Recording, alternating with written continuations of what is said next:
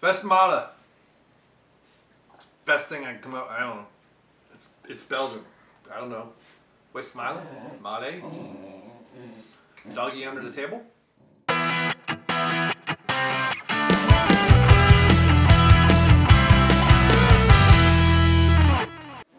Hey, it's Brain Muffin back with a beer review and a toe be under toe. And here we have from Westmalle Trappist Dubbel. So I've had this before. 7% alcohol, 24 IBUs. So it should be nice and mild. It's been sitting out. It should be really opened up. Oh, beautiful, beautiful. Yes, nice dark coloring. I can never remember the doubles and triples. They go back and forth, and one's dark, one's golden, one's amber. Now, some of you are going to yell at that, how horrible a pour that is. Well, there's the fill line, and I'm just below it when I hold it flat. This is how it's supposed to be for a Belgian, okay? Now, a lot of times people say I pour too much head on the beer, and I've seen over there on the Try channel, when those Irish people, they must love flat beer. I don't get it. Yeah, I poured it a little bit more than it should have been. There we go. There's level. I'm like 3 millimeters below the fill line, so bite me. Oh, nice dark fruity flavors. You really taste the candied sugar. And I'm going to pour it all, make sure I get the yeast in the bottom. So there you go. There's the whole bottle. Okay. Now this is a La Fin du Monde from Unibrew on the back.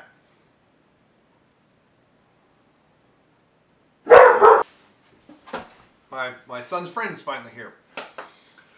So I can really taste the candy sugar. You got that nice dark coloring, a little hazy from the yeast. There's a little yeast. This is one that you really want to get that yeast, because the yeast provides so much flavor and aroma and good source of vitamin B. Now what's interesting is this one being a 7% alcohol, which isn't very high. It's kind of in that medium graph. It's at the higher end of medium. But one thing that's interesting on the back of the label,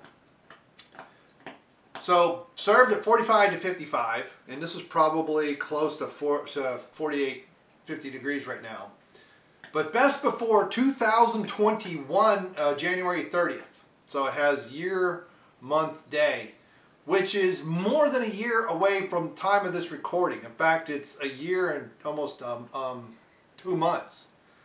So this is fairly recent, and yet it'll age, it'll store, it'll go good as long as that light struck or in heat for well over a year past when it was bottled.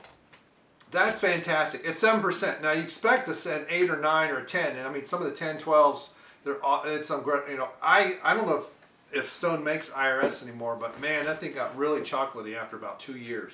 So this is definitely a beer that is good for just sipping around, having finger foods with friends, just chatting.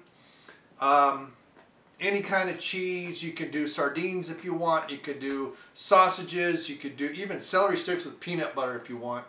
It really goes well with just kind of hors d'oeuvre type foods. Sandwiches.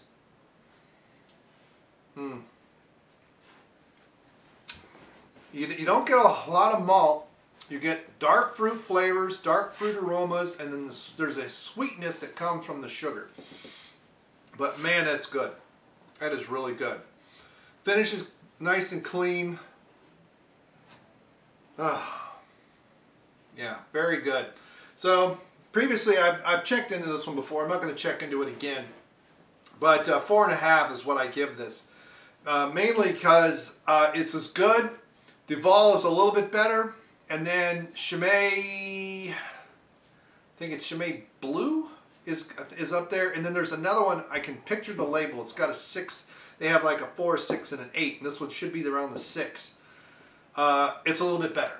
So 4.5 with some, I mean, it's like each beer is like a quarter point better of those other kinds. This is pretty good. And I need to do a Duval. I have a Duval glass. I need a Duval beer review in a Duval glass.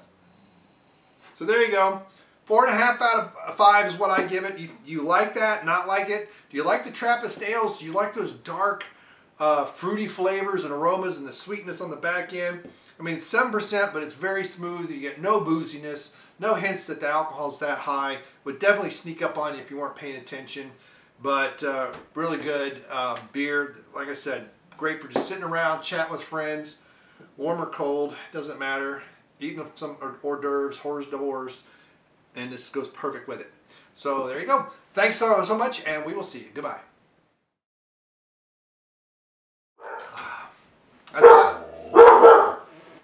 Hey, Zach. Yeah.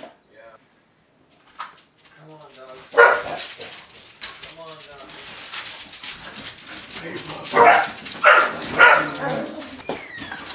I'm putting this at the end credit scene.